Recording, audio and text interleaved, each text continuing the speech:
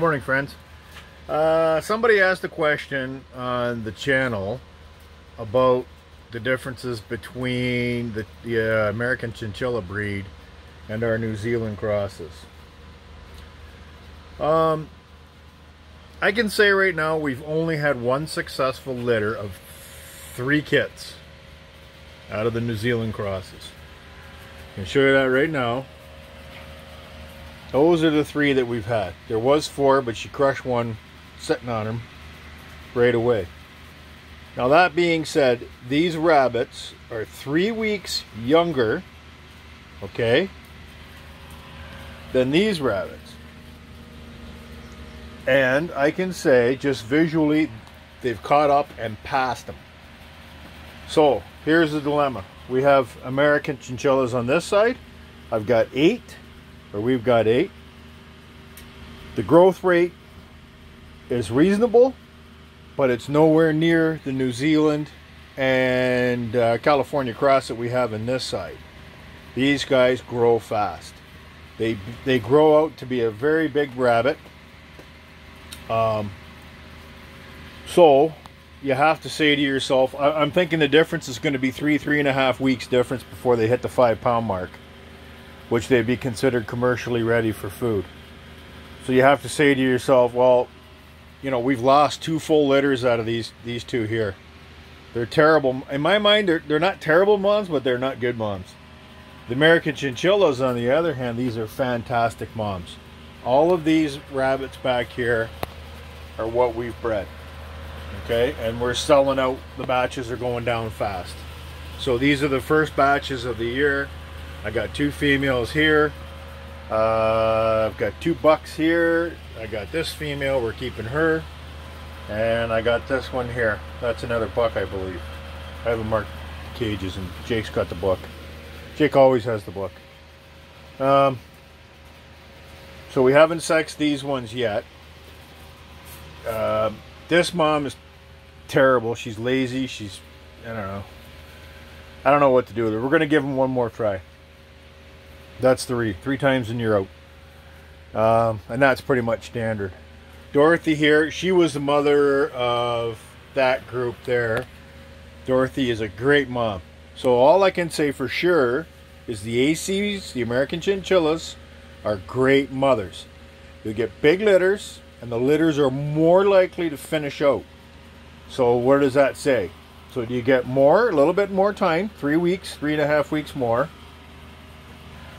before you get the litter, or very small litters, 2 complete litters out of these white ones. The New Zealand and the California crosses were destroyed, and they were big litters. Okay, so I think there was 7 and 8, but they laid them out on the cage and they froze or went cold. So that's the dilemma that we look at. So we struggle that we switched over. We didn't really totally switch over, but we were heading towards switching out to the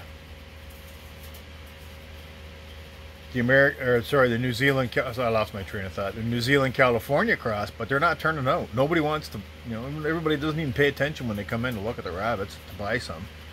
They don't care about them.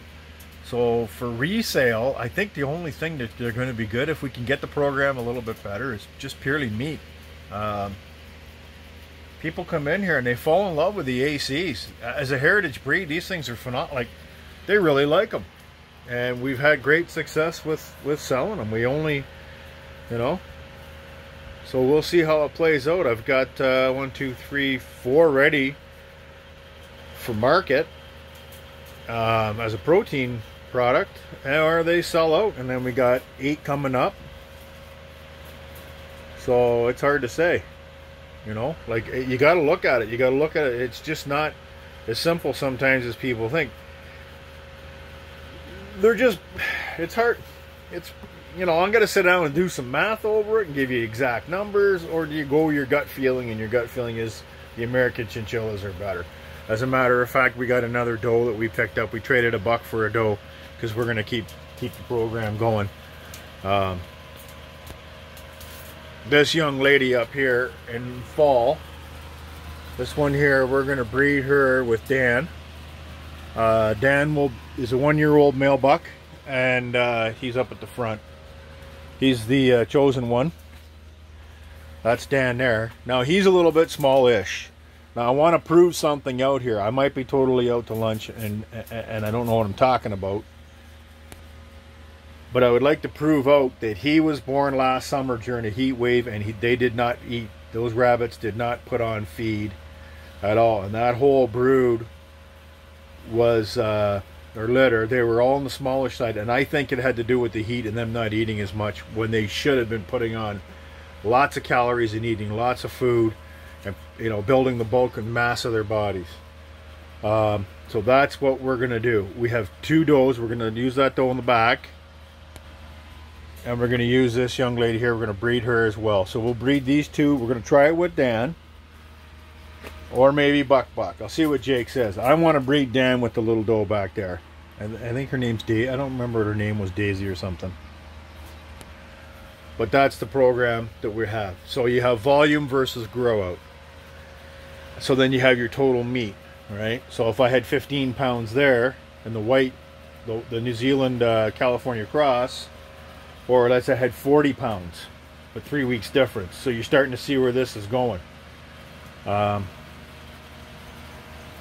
get more money out of selling the, we get more value out of selling the ACs as well. People just love them, you know. And I pedigreed them, so I don't know. It's difficult to say which way to go. But anyway, a person did write in and ask, so I thought I'd do a quick video on it. So that's where we're going. So there's the difference. 8 successful versus 3. You know, but bigger, faster. If you could get a whole bunch of these going, you'd be okay. But so far, we're not having that much luck with these animals. They're not producing, and they don't seem to have. You won't beat, in my mind, you're not going to beat an AC for mothering ability. Anyway, thanks for the question. I love it, and I did devote some time to it because I thought it was a worthy question that needed time devoted to it. There's our other program of the fly control. So we're trying to keep the flies down. So we have that and the fly bag of death. I'll show you that. That's this thing here. And that's called the big bag fly trap. And it's got lots of flies in it. And they're drowning. Ah, beautiful. I love it. And the flies are almost non-existent. Now there's a few. So the next step is, at the back, we'll be hanging up a UV fly trap. So that's what's going on. Anyway, thanks again for the questions. Please keep them coming in. We did have some comments that rabbits should never be eaten as animals. Well, if you understand rabbits, the whole reason why rabbits exist is they're the bottom of the food chain, prey animals, as far as protein mammals go. So that's what their existence is for, to feed other animals. The question was made, or the point was brought up that humans shouldn't eat animals. Well, I'm of the ilk that we are animals, and animals eat animals, and that's just the way it is. If you don't like it, that's fine. Don't watch the show. Don't be a part of this community. If you do like it, then I hope that you can be a part of the community. I'm not a channel that's a place for activism. There's all kinds of channels for you guys out there. Knock yourselves out, but I'm not going to be the place to do that. I'll only tolerate so much. You can make your statement. You're entitled to make your statement, and I respect your statement, but I will not tolerate harassment. It won't happen. We'll just switch venues, and we can take care of that. You know, YouTube gives us that ability. So that's where I am at that. These are protein animals. They will be consumed for food. And if you don't like it, watch another channel. Anyway, peace out. God bless. Stay safe during COVID-19. We got some bouncing going on with the numbers. I lost my job due to cutbacks, so I'm full-time bunny guy now and looking for work. And that's the way it is. So if you got something positive to say, please leave a comment. And don't forget to subscribe, hit the like button, and ring the bell for notification. Cheers.